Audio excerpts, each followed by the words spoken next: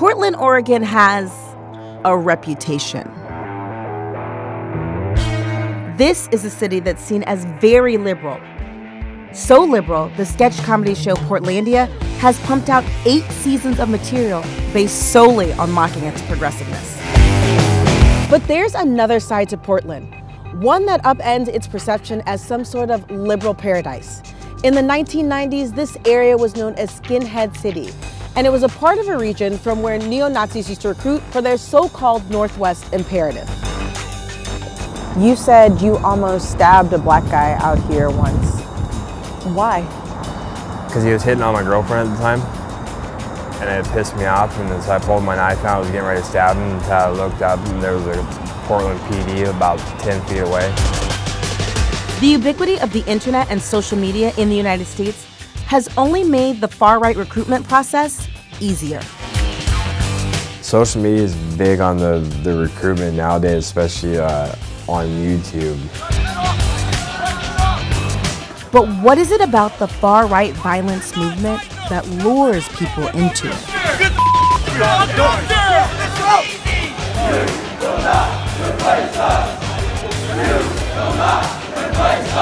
I liked people being afraid of me.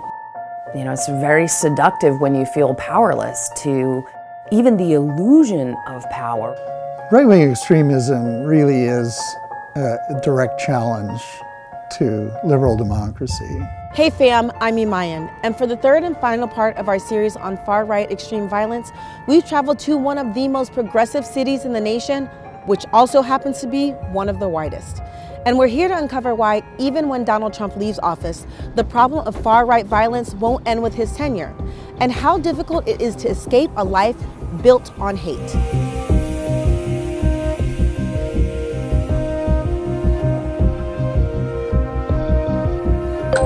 There are nearly 650,000 residents in Portland, and more than 77% of them are white. That makes this place the whitest major city in the US, and perhaps the perfect breeding ground for people looking to enlist new white people in the far-right extremist movement. We come down here and look for young kids, vulnerable kids, teenagers running around, and that are white, obviously, and try to introduce them to the neo-Nazi movement. A lot of times we give them like literature, white power music. Jason Downard knows a lot about trying to woo white people to the extreme far right because he did it for years. And he says Oregon's history made his job of selling white supremacy much easier. How does such a liberal city have such an active white supremacist movement? It's a good question. It's formed, but Oregon, I think the biggest thing is Oregon was founded a white state, and back then blacks were banned from Oregon. He's right. Oregon was established as a white racist utopia. A former slave owner helped pass a law in 1844 expelling black people from the territory. This is 15 years before Oregon gained statehood. And when it finally does become a state, it puts that exclusion of black and non-white people into its constitution. And this made Oregon an incredibly fertile place for the Ku Klux Klan. In the 1920s, it had the largest Klan membership per capita among any state. So yes, Oregon has given all of its electoral votes to the last 8 Democratic presidential candidates. But it is also a place with a long history of anti-blackness, which neo-Nazis have used as part of their recruitment process. So we're down here on the Portland waterfront, and you used to recruit people for the neo-Nazi movement here. How did you do that? We come down here and look for young kids, vulnerable kids, or we recruit them and see if it's even worth a shot. Downard is a former neo-Nazi who first got involved with the movement during his 2009 prison sentence for a drive-by shooting involving the unlawful use of firearms. His body became a place to enshrine extremism, a way to literally display his hatred. Do you have any tattoos from your former life? No, they're all covered up, but you know, you can still see the WP for the white power underneath. Oh my God, you can yeah. And then these little black lines right here, this is the 1488. The 1488. Of all the things Downard and I discussed, what resonated with me most was just how covert far-right extremist tactics are. And it's by design. There was a conscious shift away from sort of this like street thug life, gang-like culture. Dress nicer, get your education, and then infiltrate jobs like law enforcement, military, government policy, places where you could begin to enact some real change. Former neo-Nazi Shannon Foley Martinez says she wasn't recruited into violent, hate-fueled life by members who'd infiltrated her community.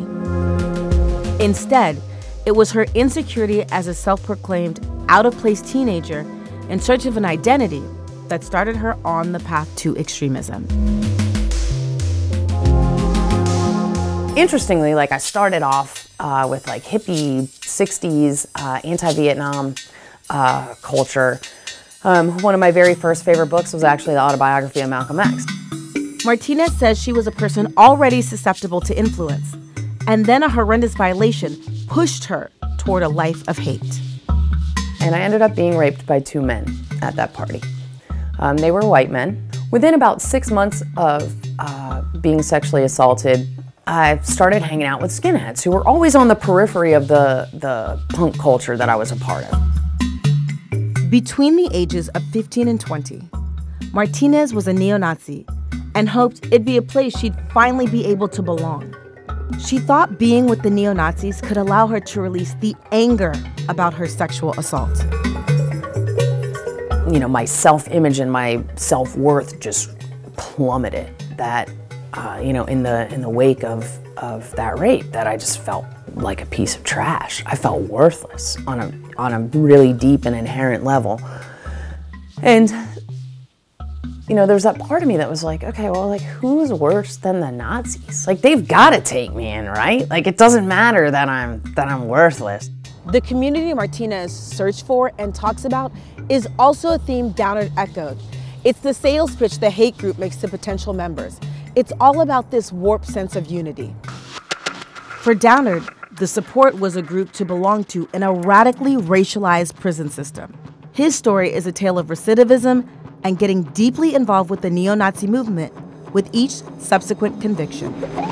Have there been violent crimes of which you haven't been associated with or convicted with when you were part of the movement? That's a tricky question. No, it's not a trick question. Wait, have I committed? Yeah. I don't talk about those things. I mean, I've done horrible things that, like, I gotta live with every day. You know, almost stabbed some people, and might have stabbed some. I won't go into those details, you know what I mean? Just because it's a hard thing to live with. Downard's and Martinez's neo-Nazi paths are one type of far-right extremism, which generally falls into 2 categories. Political and anti-government, like the alleged MAGA bomber Cesar Sayoc, a Republican and huge Trump supporter, accused of targeting the president's political enemies with mail bombs. And then there are those on the far right who are hate-based, like the neo-Nazis with whom Downard and Martinez were once affiliated. And though Downard says President Trump's rhetoric has played a role in reinvigorating far-right groups, Donald Trump's presidency has been a victory for the movement. He's saying all the right stuff. So you get these neo-Nazis like, hey, we got this president is pretty much giving us the okay to do whatever the hell we want. author David Nywert says even when Donald Trump leaves the Oval Office, this type of violent extremism will still be a problem. This problem didn't start with Donald Trump. When he leaves office, we're going to have another generation before we can really sort of corral these forces of hatred that he's unleashed. What's happened is that a whole new generation of young people have been radicalized into this belief system. Nywert says President Trump's favorite cable news channel contributes to gassing up far-right extremism. We believe in free speech, even when it's reprehensible, maybe especially when it is.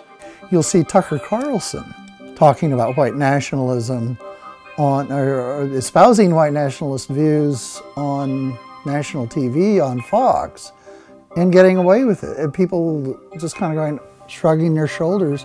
Nywood has followed the far right for 30 years, first as a journalist and later as an author. He says there's a reason far-right extremism movements are often unsuccessful. Typically, right-wing extremists never get enough momentum going because they've never been able to stay cohesive for very long because of their very nature. So a lot of the people drawn to right-wing extremists are really kind of contentious and unpleasant people. They hardly ever get along. They're constantly fighting. What do neo-Nazis think of Klansmen and people like that? The neo-Nazis don't like the Klansmen. Why not? They're a bunch of drunk hillbillies, like, to me, and they're just weird. Like, I don't know. I've never liked them from the get-go. The birth of Downard's biracial nephew is one thing that helped spur him to reject his neo-Nazi beliefs. The other was a recovery facility he entered after another jail stint. So these are the doors you went into that changed your life? I was facing another year in jail. I was already in jail and was facing up to a year, and so it's kind of my getaway. I had the chance to go to treatment. But leaving a life you've recruited people into is dangerous. It's really hard because you're dealing with a violent organization that's not only in your city, but it's a worldwide, nationwide. They consider us race traitors and stuff like that. So, do you worry about that? I did for a little bit, but I learned to get over it because I feel like what I'm doing is not only bringing peace to myself, but if I can tell my story, it can help somebody else that's maybe struggling like I was for a few years if I want to leave the movement or not. Downard now spends his time helping others escape a life of hate that consumed him until 2 years ago. He's hoping his transition from a self-proclaimed hooligan to patience, like his tattoo, will inspire others. I know there's people that's in the movement that wants to get out of the movement, but it's a very violent thing to get out, and some of them, they don't know how to. What I'm doing is not only bringing peace to myself, but if I can tell my story, it can help somebody else that's maybe struggling like I was for a few years. Like Downard, Martinez has dedicated her life to helping others escape the neo-Nazi lifestyle. And her approach is informed by how she felt when she left the movement. I mean, I was very, very lonely. You know, because who do you go to? Who do you say, you know, I'm really struggling because I was a Nazi? Like, who do you say that to? I remember exactly what I felt like during that time, how alone I felt, how confused I felt, how filled with shame that I felt. The mother of 7 says even though she's been out of the movement more than a decade, the work she does on herself is never ending. A lot of people are going to see this video and wonder, can you ever really be a former white supremacist? Can you ever really be a former neo-Nazi? Until I started sharing my story very publicly, I had no idea that so many people believed that fundamental transformation is not possible. Now, I can categorically say I do not believe that ideology at all. I see how flawed and broken and just how harmful, and have built a life on really trying to, you know, make meaningful amends, do everything that I can, lending my voice to build a genuinely just and equitable society for us to live in. That my transformation has indeed been an absolute one. In the process of creating this series, I talked to people around the nation. One thing I heard from a couple of interviewees was a call for empathy for those participating in far-right hate. They say we shouldn't shut them out because it could push them further into a life of hate. everyone is more than the worst thing that they've ever done. My question is, and was, what about their victims, like the people of color and bystanders that their hate targets? Why should they bear the burden of empathy or forgiveness? I absolutely understand that calls for any sort of empathetic listening or compassion towards white supremacists does not sit well with segments of the population, and I totally understand that. As a white person, it is my responsibility to dismantle white supremacy. As a person of color, it is not your responsibility to dismantle white supremacy. Hey fam, thanks so much for watching. Don't forget to like, share, and subscribe. This is the third and final part of our series. If you've missed any of the previous episodes, please look them up. They're linked in the description, and we'll look forward to seeing you next time.